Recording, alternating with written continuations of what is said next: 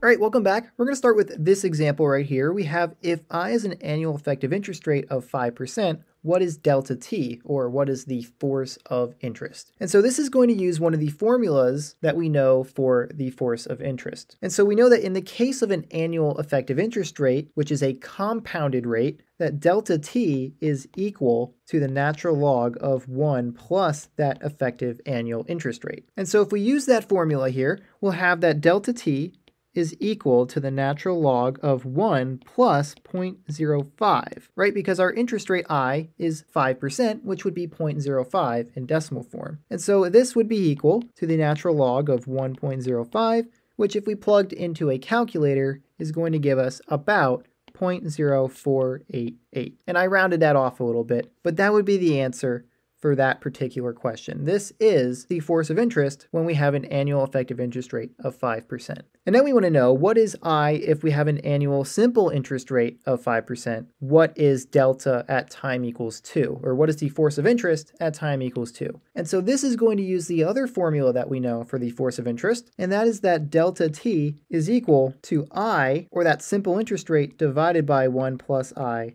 times t. And so if we were going to solve for delta 2 in this case, we would have that delta 2 is equal to 0.05 divided by 1 plus 0.05 times 2, right? Because our value of t here is going to be 2, and our simple interest rate is 5%, or 0.05, once again, in decimal form. And so if we simplified this, we would have that this is equal to 0.05 divided by 1 plus 0.1, because 0.05 times 2 is 0.1, and so this is equal to 0.05 divided by 1.1, which if you plug that into your calculator will be equal to 0.045, and that 45 is going to be repeating, so we'll just stop it there, and that would be the answer for that problem. So using these two formulas, where this one was for compound interest and our second one was for simple interest, I forgot to write that in there, but there it is, we can find our force of interest given the other types of rates. You just have to remember that for simple interest, you also have to be given a time because t is in that formula.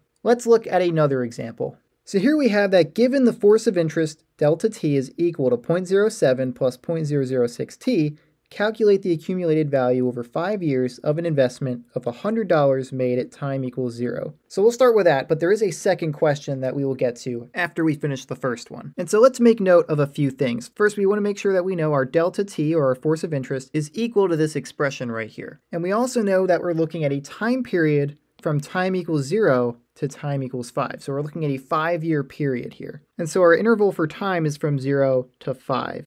And we also know that we make an initial investment of $100. So that's going to be a of 0, and that will be equal to 100. And so now, in order to answer this question, we have to know what our future value, or our accumulation function, is in a force of interest scenario. So if you watched our lesson, you saw that we were able to derive that formula. And so we know that the accumulation at some time in the future n is equal to that initial deposit times e, or I'm going to write it like this, exponent of the integral from 0 to n of delta t dt. This exp and then parentheses just means we have e, the number e, raised to this power. It's just easier to write like this when we're writing out our work, to kind of keep it all straight. And so now let's plug in what we know, and then we can solve for a of n, or in this case, n is going to be 5, because we are going from 0 to some n years in the future, which in this case is 5. So then we'll have a of 5 is equal to 100, our initial deposit, times exp of the integral from 0 to 5 of delta t. So delta t is this right here. So we'll write this in parentheses, 0.07 plus 0.006 t.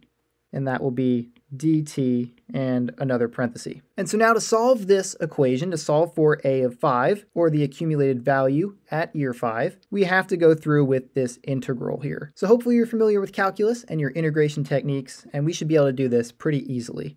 We'll have that a of 5 is equal to 100 times exp, and then let's integrate this function. So 0.07 is going to become 0.07t, because it's a constant. We just multiply it by the variable t, and then we're going to add this to 0.006 divided by 2 times t squared, right? Remember that when you're doing integration of a variable such as t, you kind of use a reverse power rule from derivatives where you add 1 to your exponent and then you divide by whatever that exponent is. So we added 1 to the exponent to get t squared and then divided by 2. And instead of this parenthesis, I should have wrote this because we're going to be evaluating from 0 to 5. And then we can close with our parenthesis. All right, so now let's go through with that. We'll have the same thing on this side of the equation, and we'll have 100 times exp, and then we're going to be plugging in 5 into this, and then plug in 0 and subtract that. But if you notice, if you plug 0 into this function, you're just going to have 0 times this value, so we're going to have 0 plus this value times 0 squared, so you're just going to have 0 plus 0, which is 0, which means when we evaluate, we would just be subtracting 0. So we're not even going to worry about that term to save some time. We're just going to worry about plugging 5 into this. So we're going to have 0.07 times 5 plus 0.006 divided by 2 will be 0.003 times 5 squared. And so then if we evaluate this, we'll have 0.35 right here. And then over here, we're going to have 0.075. So I'll write that really quick. And hopefully you can check my work on this, but I do believe that this equals this. And so then we can move on to our final step, which would be the following. We're going to have a of 5 is equal to 100, and now I'm going to switch it to e to the power of 0.35 plus 0.075, which will be 0.425. And so then if we plug this into our calculator, 100 times e raised to this power, we will find that the accumulation at time 5 is equal to $152.96. And so that would be the answer for the accumulation at time 5 if we made that initial deposit of $100 at time 0, given that force of interest at the beginning. So now we do have a second question here though. We didn't quite finish this problem completely. We are asked, what is the accumulation if the $100 is invested at time equals 2 instead? So rather than investing at time equals 0, we invested at time equals 2. Well, that's going to change the problem a little bit. But instead of rewriting this entirely, let's talk about what would change. So first off, make sure you write down this answer if you are following along with me. And I'm going to erase this because we're going to redo some of our work here. So instead of having the interval from 0 to 5, now we're interested in the interval from 2 to 5, right? We're making that investment at time equals 2, and we still want to know the accumulation up to that 5th year. So how is this going to change? Well, this 0 is now going to become 2 instead, because this equation right here is assuming that we're starting at time 0, but if we're not, that 0 will change to wherever we are starting, which in this case is 2. So in this case, we can actually switch this. So this a of 0 equals 100 will become a of 2 equals 100. And so that means that this equation here would also change. So we'd have this, we'd have a of 2, and then from 2 to n. And so then if we go through our work here, we just have to change this 0 and this 0 to 2. And so most of the work is going to be the same. The integration process will be the exact same until we get to our evaluation step, where now we have to add an extra calculation. So I'll remove this parenthesis because now, unlike when we plugged in 0 into this, we're not going to have 0 plus 0. If we plug 2 in here, we also have a value that we need to account for. And so I'm going to erase this step right here because this is going to change. So let's go through and finish the evaluation of our integral from 2 to 5. And we already have our work from earlier when we plugged in 5. And so let me put this in parentheses, and we're going to be subtracting what we get when we plug in 2. And so if you plug in 2, we're going to have 0.07 times 2 plus 0.003 times 2 squared. And that is now what is going to be in our exponent for e. So now our next step will be the accumulation at time 5 is equal to 100 times exp of, and remember from before that when we added this value and this value, we got 0.425, and now we're going to be subtracting what this equals. So 0.07 times 2 will be 0.14, and then 0.003 times 2 squared, which would be 4, would be 0.012, and so we would have 0.14 plus 0.012.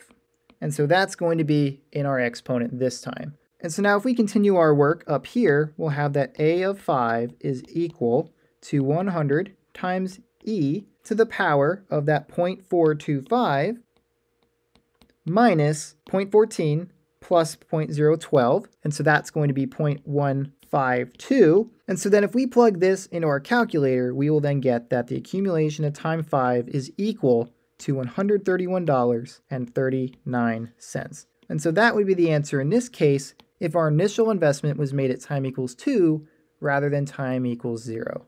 So I hope that made sense, that this process is going to be the same. The only thing that changed were our bounds of integration. So now let's look at one more example.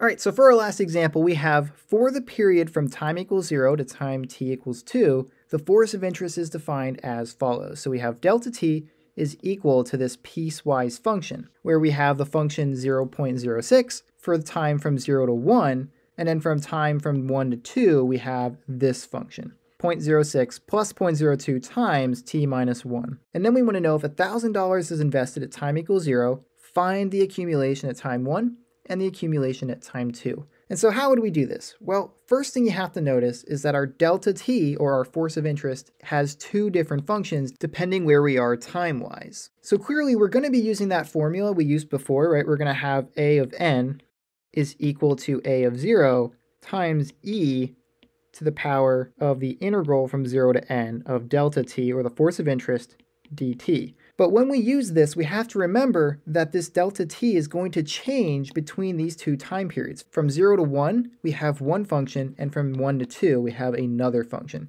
So we're going to have to do this in two steps. We're going to first have to calculate our accumulation for year 1, and then we'll be able to find our accumulation for year 2, because we're going to need how much has been accumulated up to that point of year 1 before we can move past year 1. Hopefully that makes sense. And so to cover our first year, we know that our integration bounds are going to be from 0 to 1, and our delta t will be equal to 0.06. So let's plug in everything we know, as well as the fact that a of 0 is equal to 1,000. So let's plug everything in. We'll have a of 1 is equal to 1,000 times exp of the integral from 0 to 1 of 0.06 dt. Now this is a pretty easy integral to solve, and so let's do that next. We'll have a of 1 is equal to 1,000 times exp of the integral of 0.06, right? And that's just going to be 0.06 t, and that will be evaluated from 0 to 1. And hopefully it's obvious that when you plug in 1, you're going to get 0.06, and then you'll subtract what you get when you plug in 0, which is just going to be 0. So you're going to have 0.06 minus 0, so really we just have 0.06. So I'm just going to erase this to save some space. That is all that integral is going to give us. And so now we can evaluate this. We have a of 1 is equal to 1,000 times e to the 0.06 power, and if we plug that into our calculator, a of 1 will be equal to $1,061.84. So that is the answer to the first part of our question, which is what is the accumulation at time 1, but now we need to find the accumulation at time 2 by using this value we just got. So what do I mean by that? Well, if we're going to calculate the accumulation at time 2, we're going to have a of 2 is equal to a of 1 times e to the power of the integral from 1 to 2 delta t dt. The reason why we needed this value to calculate this one is because in order to use this function for our force of interest, we have to be going from year 1 to year 2. And so our integration bounds have to match that, as well as these two values here. So we're looking at a value in the future at time equals 2, but we have to start with that accumulation at time 1 and integrate from time equals 1 to time equals 2. So I hope that makes sense. And so now we can plug in and solve this one. We'll have a of 2 is equal, and I'm going to save some space by just writing a of 1 for now. We'll plug that in when we get to the end, but we'll just have a of 1 times e to the power of the integral from 1 to 2 of this function. Now, I do see that this is going to simplify a little bit, so let's do some side work. We'll have that 0.06 plus 0.02 times t minus 1, and we can distribute this 0.02 to each part of this quantity, so we'll have 0.06 plus 0.02t minus 0.02, and so then we can combine this 0.06 and this negative 0.02 to just have 0.04 plus 0.02t. And so that's what we're going to actually plug in here, so we'll have that our force of interest is 0.04 plus 0.02t. And that is what we're going to be taking the integral of. And so if we do that, we'll have a of 2 is equal to a of 1 times e to the power of 0.04t plus 0.02 divided by 2 times t squared. And then we'll have from 1 to 2 for our evaluation. And so all we did for our integration process here is we took our constant and multiplied it by t. That's how we take the integral of a constant. And any integral of 0.02t we took by just adding 1 to our exponent to get 2 and then dividing our coefficient by that exponent. So we have 0.02 divided by 2. And so then we can simplify. We'll have a of 2 is equal to a of 1 times e of this evaluated from 1 to 2. So we're going to start by plugging in 2. And so 2 times 0.04 will be 0.08. And then we're going to add that to 0.01, right? 0.02 divided by 2 would be 0.01 times 2 squared, which 2 squared would be 4, and then 4 times 0.01 would be 0.04. And then we'll plug in 1 and subtract that. And so we're going to have 0.04 because 1 times 0.04 here would be 0.04, and then 1 squared would be 1. So then 1 times 0.01 is going to be 0.01. And so then if we were to simplify each one of these, right, 0.08 plus 0.04 would be 0.12. So I'm going to rewrite that. We'll have 0.12, and then we're subtracting 0.04 plus 0.01, which is 0.05. So we'll rewrite that as well. And 0.12 minus 0.05 is going to be 0.07. And so now we can rewrite this, and I just realized I didn't write this correctly. This should be exp, just like the rest of them, not e. Let me just rewrite that really quick so I don't confuse anyone. That should be times exp, but we can rewrite this anyway to be a of 2 is equal to a of 1, which we said is 1061.84, times e to the power of 0.07. And so then if we plugged this into our calculator, we would find that a of 2 is equal to $1,138.83. And so that would be the answer for a of 2, or the accumulation at time 2, for this scenario with this force of interest piecewise function. So hopefully you were able to follow all of that work and see how we use the force of interest formulas to solve different problems. All right, so that's all I had for this examples video. So if you have any questions, feel free to leave them in the comments. But if you don't have any questions, that is all I have for now. So I will see you next time.